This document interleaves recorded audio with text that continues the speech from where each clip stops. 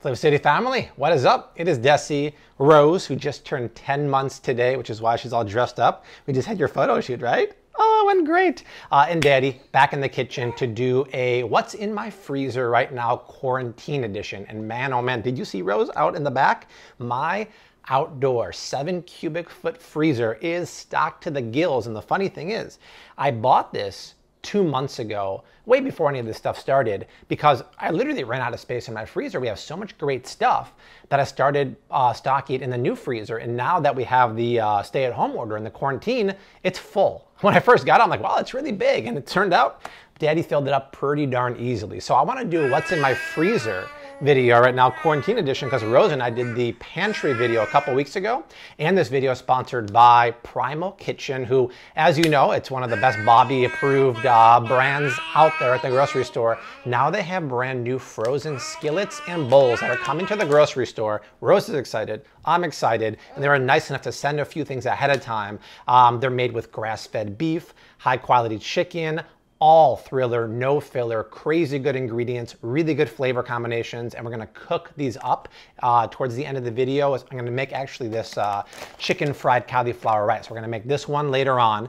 Okay, first up in my freezer, and I think you should have in your freezer too, is all things grass-fed, wild, organic, and free range, grass-fed, right? So I actually start with bones. So you guys know I love bone broth, but I've never actually showed you the bones that I use for them. So these are beef neck bones with some of the meat attached. That's actually really important for bone broth. These are massive beef knuckles here, all grass-fed, grass-finished. And for a little extra collagen, they're kind of freaky to look at, but these are chicken feet, pasture-raised chicken feet, and they still have the nails on there, which is kind of crazy. But we also have a few marrow bones back there.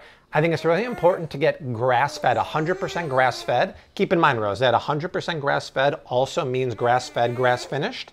It has to say one of those two things, otherwise they are the cow finished on grain, just like the Primal Kitchen ones are 100% grass-fed.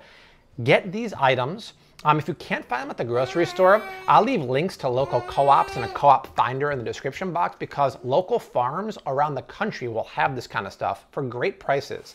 And I have a recipe on a save story on Daddy's Flav City Instagram, right? And I have, let me give you your, and Daddy had to wash his hands, but here you go. Here's your pacifier.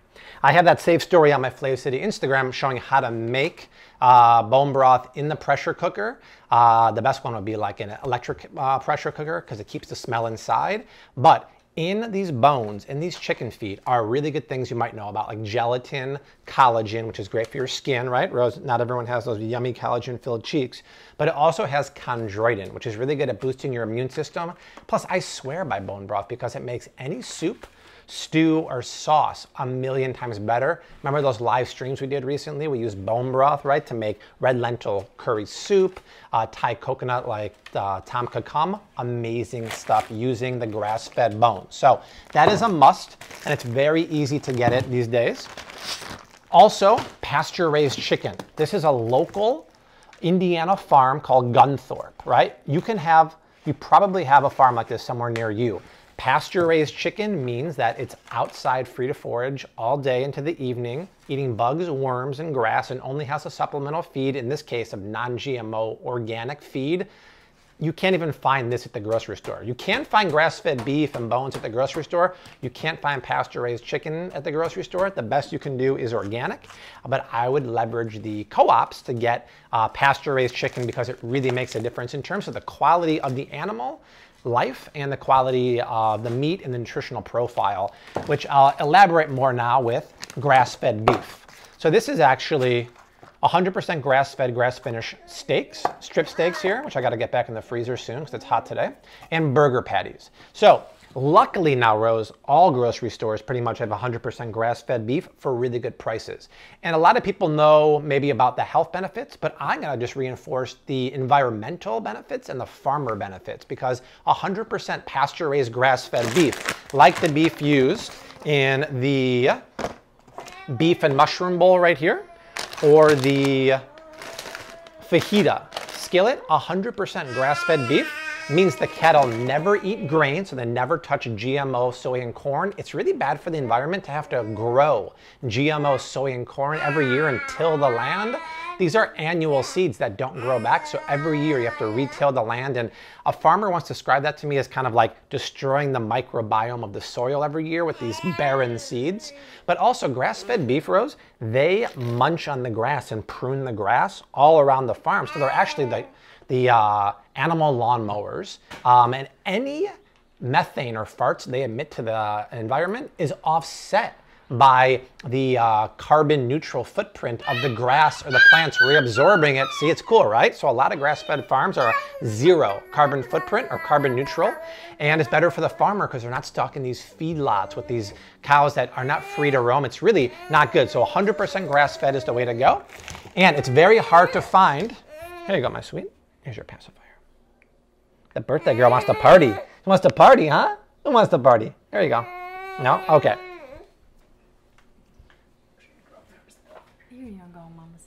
Oh, thank you, Mom. Mom's touch. See, I gave her the pacifier. It didn't work, but Dessi did. I was going to say, it's really hard to find pasture-raised pork.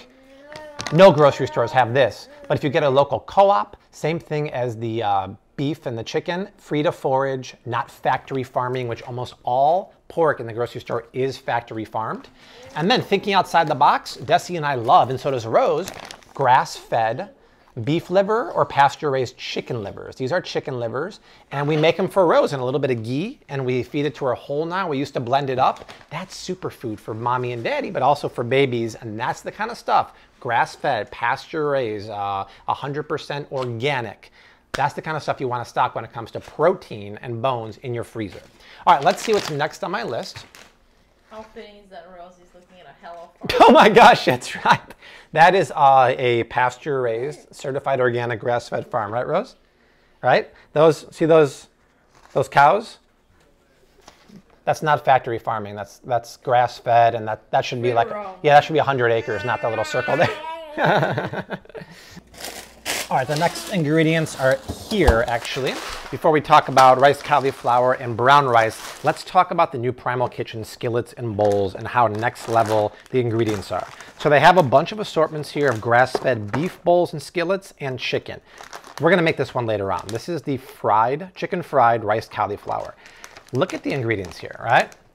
This is what blew me away, and I expect nothing less from Primal Kitchen. We have rice cauliflower, organic dark meat chicken, not white meat. The dark meat is where the flavor's at. Look at the rest of the ingredients. There's no cornstarches in here, not even soy sauce because it's paleo. They're coconut aminos, which is delicious, and real seasoning, no filler, all real ingredients. And the same is true with the chicken pesto, the grass-fed peppers and onions steak fajitas. And here's the deal.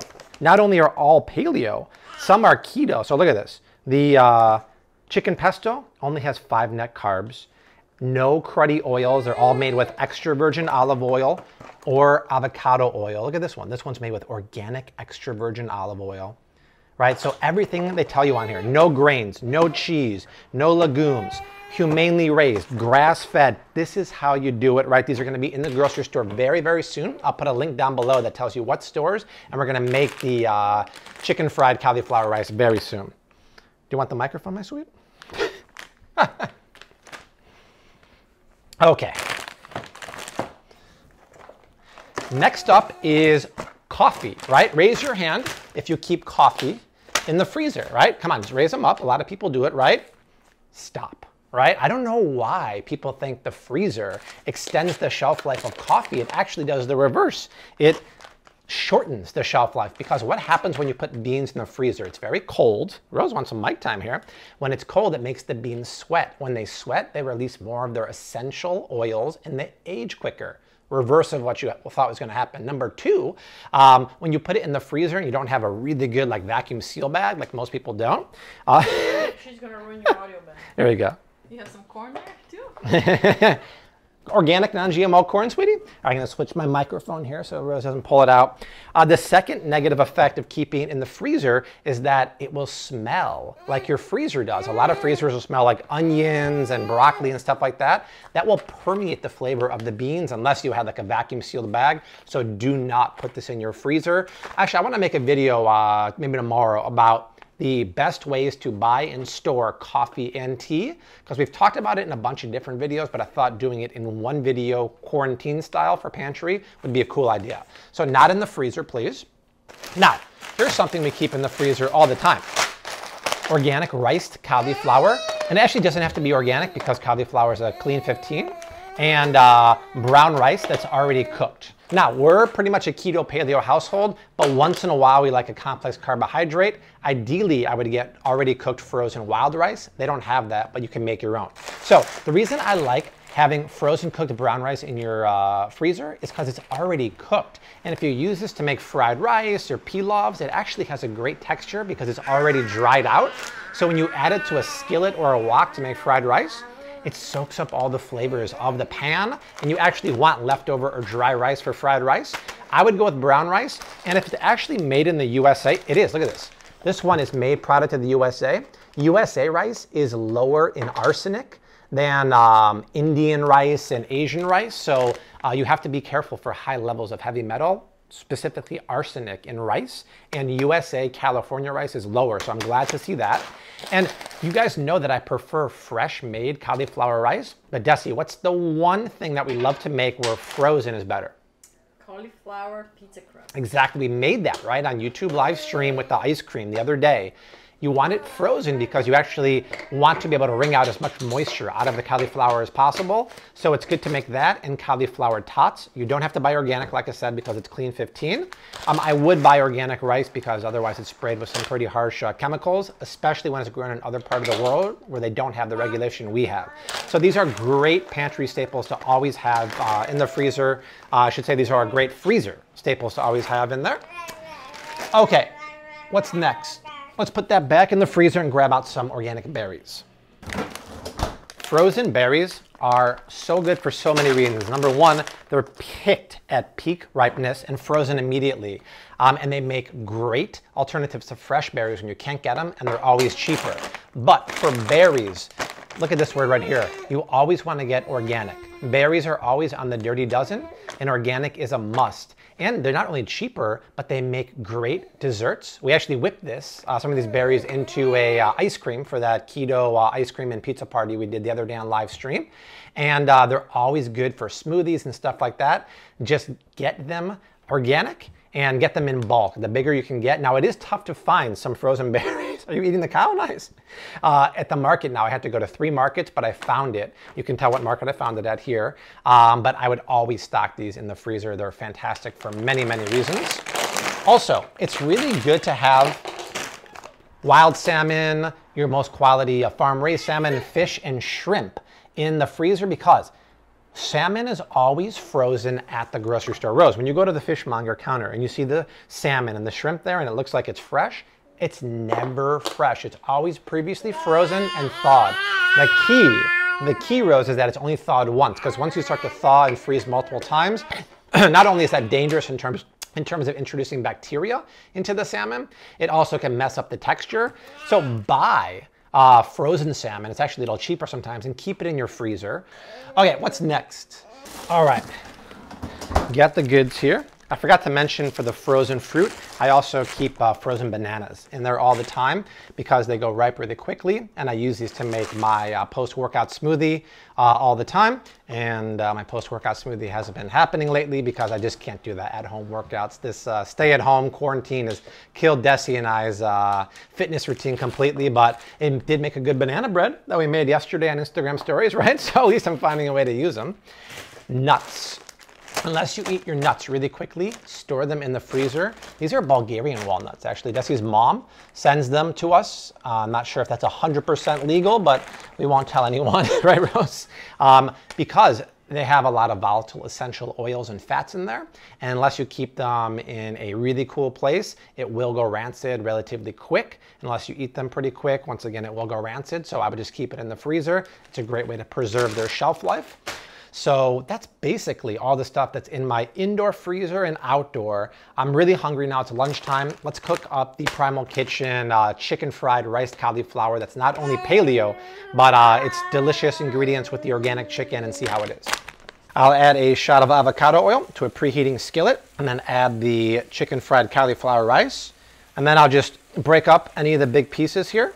And then I'll slap down a lid and cook it for about 7 to 9 minutes until it's warmed through.